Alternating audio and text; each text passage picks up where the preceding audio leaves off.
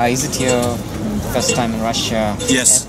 Yes. And what are your impressions? Of Russia? Of Russia, yeah. How can I say that? It was very hard to get here because it was very hard to get the visa and all the paperwork and so on. And then since we have been here, it's a big discovery because it's everything is big, the country is big, the city is big, and the people heart is very big too. We are very surprised of the big welcome we had from the Russian people. It was really, the people were very, very nice with us all the time, even the little shopkeeper, and we're very, very happy. It was hard to come here, but we're very happy we are here. What do you think about this event? What are your impressions about this festival?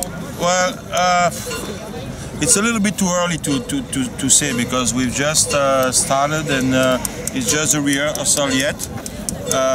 And we haven't really talked and seen a lot yet. But it seems like they've made a lot of efforts to make it nice. We know it's the first time they're doing something in Russia, so you need a little time. But for a little, and the first festival, I think the job behind it is really great. They've done a very, very good job. Then, of course, after that, you can always improve on things and the rest. But you have to realize that we live in Western Europe, so every city we have some Roman monument left. We have a lot of things very close from the Romans, and here you really have to look for the information. So they really did a very good job, yes. How long are you into the war reconstruction? How did you start? Oh, I started in 1999. And we make in a museum with a friend, we make a display about the Roman army because it was in the south of France and they had a war with the Roman army over there. And then a guy called me up and said, look, we're making some reenactment troops. And I said, what, you dress as Roman? This is crazy. I mean, I'm never going to do that. But then I saw the guy was serious and he really knew a lot about the Romans. And he showed me that it was interesting because when you dress like a Roman, you can have the feeling on how the Roman acted and how you can move, you know, with the equipment. So I told him, okay, if we don't dress like cinema, but if we don't do the real study to make the real equipment, I would be interested. And then I have tried, and you know, as we say in France, I've tried that, and then that, and then that, and then it was a whole army inside. And since 1999, I've been making Roman reenactment. You know, the first time Daria, she called me, you know, and I say, well, you know, it's interesting. I didn't really thought about it. And I say, well, why do you do Roman in Moscow? You know, why in Russia? And then she said, oh, but you know, in southern Russia and in Crimea, there was some Roman. I say, yeah, that's true, you're right. And then after I remember the Byzantium history and the Russian civilization is really based on what is left from Byzantium, which is, and somebody call it the third Rome, you know. So it's had to do a lot with Roman history as well. It's not because the Romans were not directly in Moscow that they were not in Russia and that they didn't have an influence on the Russian civilization. So I think, yes, it's logic in this way. As you see, we have a little bit different costume from the rest of the troops. And we do the Roman Republic. And we do the Roman Republic from the Third Punic War until the time of Julius Caesar. Right now the costume you see are the Third Punic War time, which means the destruction of the city of Carthago by Scipio Aemilianus. This is the main period we do, which is about 150 before Christus, and most of the troops you see are about middle 1st century AD, which means about 50 to 100. So we have more or less, you know, 300 years older, so we're very old soldiers. And this is why, you know, our costume and everything else is different. And did you participate in today's training on the field? Yeah, we did at the end because the organizer of the festivals were nice enough to organize a trip in the city so we could visit Moscow. Then there was traffic jam.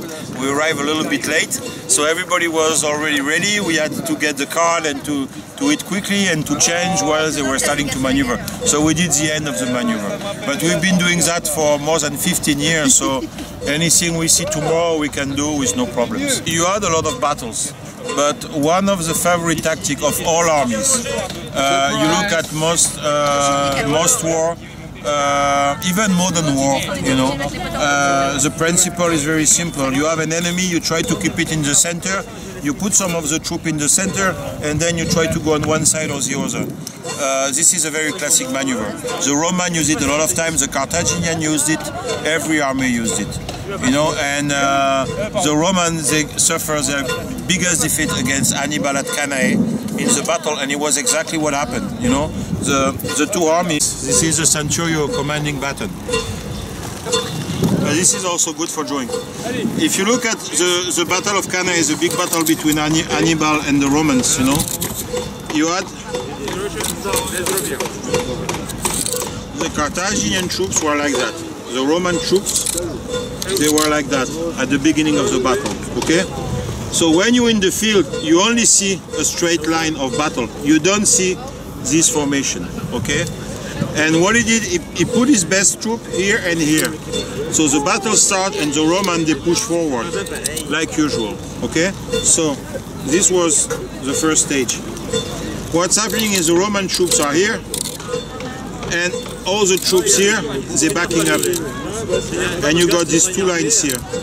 So soon the Roman, they come here, and these troops, they are kind of defeated. So they run away, and the Romans are here. And you got these two columns, they do this and that from the back. And when you're with your shield and somebody gets you from the back, you have almost no chance. That's what Hannibal did at Cannae. And the Romans, they did exactly the same thing at Zama. You know, the big victory over Hannibal. Except the line were like that. And then you had the line here. The Carthaginians, they send the elephant in front. The Roman line opens, the elephant pass in front, and from the both sides, they kill all the elephants. So then you had again the two armies like that. And then they advance, they start fighting, and the Roman cavalry from the back just went around it. And then it was finished. Well, the costume here is not complete because normally I have greaves and I have also big medals. The most difficult part really is not making the costume, is making the research for the costume. Funny enough, what we took a lot of time are the boots, because this type of boots, we had writings about them, and we had a few drawing and sculpture. But then, when you go from a sculpture or from a painting to make the real thing, it's a little bit more difficult. So we had to try, and it took us about 3 years of studying and of trying before we could make the right model of boots. This is something that you see a lot in antiquity. This comes from the Greek, and this actually, you can see, is not a decorative item, it's also a protection, because it's thick, you know, and if you move, you're always protected in this part. Now, when you have the shield, you know, most of the time the legs are also protected, so you don't really need that extra protection.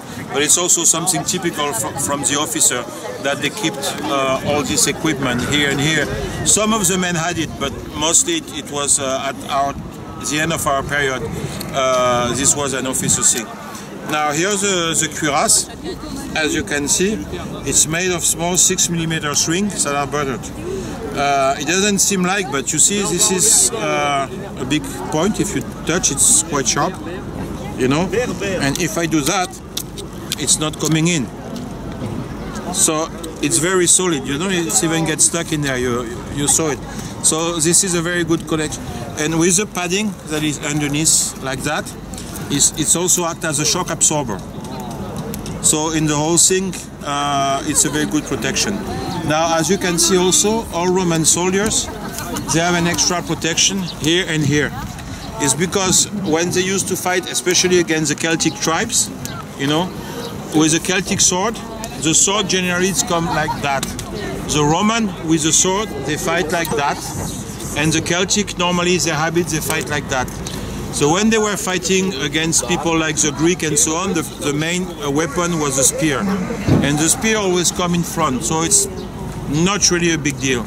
But when you come with a Celt, you know, you need a double protection. and especially when you are infantry, and the Romans, they use a lot of infantry. Cavalry, the Romans, they were not very good on horseback. So when you have a barbarian on a horse coming, you know, from above with his sword, you know, all the shots were coming from above. And even if you go with a point of a lance or something, you know, you got double protection there. Because when you go with a horse, you know, you go faster. You know, if I hit him like that, it's something. If I hit him when I'm with a horse, it will be, so you get extra protection from the top. And how were the commanders all the time armed? The Roman is a big hierarchical system. So you have all the soldiers. In the time of the Republic, all the soldiers, most of them are peasant or the lower part of the population, not too poor but not very rich either. These are the basic soldier. Out of the soldier, you get the optio, which is the second in command, and you get the centurio. The centurio command what we call a centuria, but in the time of the Republic it's 60 men, in the time of the Empire it's 80 men. So you can compare it to a modern captain. And then these are people from the lower classes. Above that you got the tribunes, and then you got the higher rank officer. They come from the higher rank of the society, the aristocratic part of the society. So we are still the plebeian, and over us is the patrician. And then these generally, they are dressed like Greek, because historically they want to look like Greek heroes, you know. So this is why all the time the higher officer dressed like Greek. I'm a little bit like a Greek because I'm in the middle of the chain, you know. I've got Hercules as a protector here, which is a Greek god.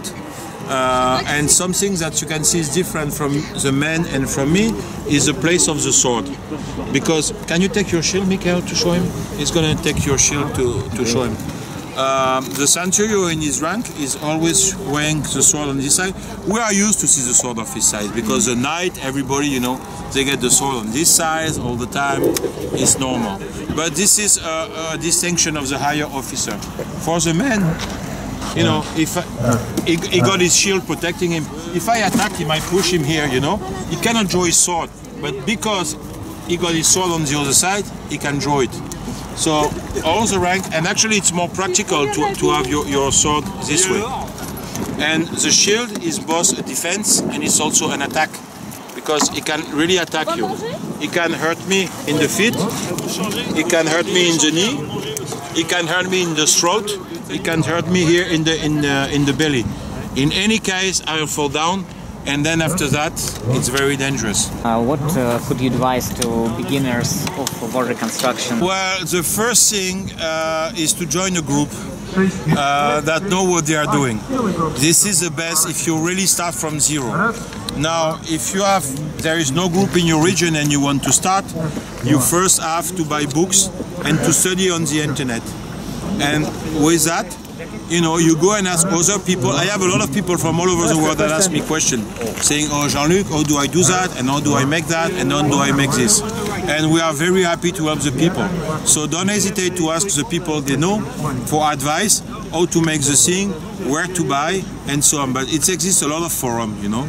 And today on Facebook, you have so many people that do Roman reenactment or Roman army talk, or even you go and look at the homepage, like, you know, we have a homepage where people can go and see what we do, and we give a lot of answers also on equipment. How do we make our equipment, how do we choose it, and so on. Name 3 things you associate with Russia. Anything that comes to mind first. Russia? Yeah. Oh, the first thing that comes with Russia, it's big. Because everything is big and very large. And then the second thing for me is an old culture. Because Russia is a very old culture. And the third thing, you'll be very surprised by what I would say, because people generally, they don't think about it. But for me, Russian is a continuation of Byzantium, because you have the same religion, and because for me, the politics of Russia have been always based on the same ideal as Byzantium, which means you're in the center of something, and you have people, you don't know if they're going to be friend or enemy, so you have to build a belt of security around you. And this is a Roman logic. So for me, the Russian, they are more Roman in spirit than most of the other countries in the Western world. So this is my answer of your three questions. This is how I view Russian. But then again, you know, I think we were all surprised because of what we hear in Western Europe and what we see in reality is completely different. We're so happy that we see it with our own eyes. We love history, so we look at history and geography and things like that. I love vodka too. We can make a contest, no problem. But it's not the first thing that comes to me when I think about Russia. A very positive surprise. Yeah, for me, Russia it's a long history. And as I love history, you know, you look at the history of Russia in the Middle Ages, in the 16th century, in the 17th century, you see the modernization that the Tsar made, you see the revolution, you see everything. So I think a lot of people overlook, but you have to understand this is something I found out in every country because I've traveled a lot. In every country, you see your country, you see the map, your country is the center of the world. And every history teacher, everybody tell you, okay, our country is the best and blah, blah, blah, blah, blah. Countries are countries, okay? Peoples are people. And if you see the world map, you see what happened and you think things are logical, they happen this way.